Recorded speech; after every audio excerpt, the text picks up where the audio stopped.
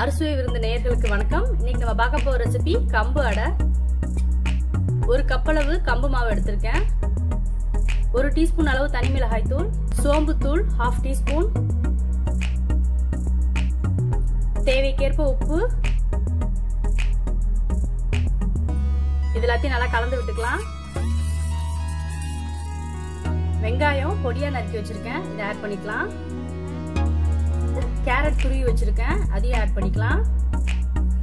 முட்டைகோஸ் துருவியது, கருவேப்பிலை பொடியா நறுக்கியது, புதினா பொடியா நறுக்கியது, கொத்தமல்லி தழை பொடியா நறுக்கியது.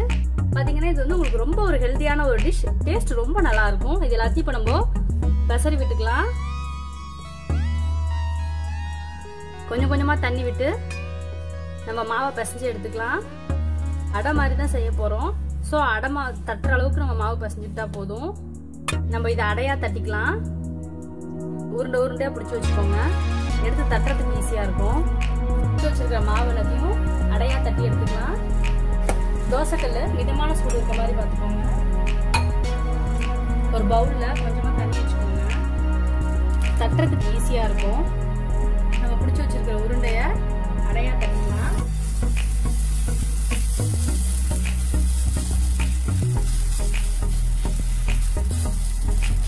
இந்த அடை ரொம்ப நல்லா இருக்கும் டேஸ்ட். மீடியம் ஹீட்லயே வச்சுக்கோங்க. இதை நம்ம வந்து கையிலே தட்டி போட்டுறலாம். மாவு எவ்வளவு எடுக்கிறோமோ அந்த அளவுக்கு ஈக்குவல் ப்ரொபோர்ஷன் நம்ம காய் எடுக்கிறதால அடை வந்து நல்லா சாஃப்டா கிறிஸ்பியா டேஸ்டா இருக்கும். கம்பு மாவு வேண்டாம் அப்படின்னு சொல்லவே மாட்டாங்க. இதே நம்ம பிளைனா கொடுத்தோம் அப்படின்னா சாப்பிடவே மாட்டாங்க. இந்த கம்பு மாவு இதெல்லாம் பாத்தீங்கன்னா இந்த மாதிரி அடை இப்படி செஞ்சு கொடுத்தா பிள்ளைங்களும் சாப்பிட ஆரம்பிப்பாங்க.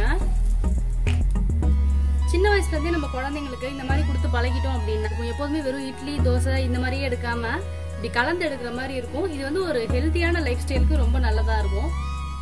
சுவையான கம்பு அடை ரெடி ஆயிடுச்சு. எங்களோட வீடியோஸ் உங்களுக்கு பிடிச்சிருந்தா எங்க சேனலை சப்ஸ்கிரைப் பண்ணுங்க, லைக் பண்ணுங்க, ஷேர் பண்ணுங்க.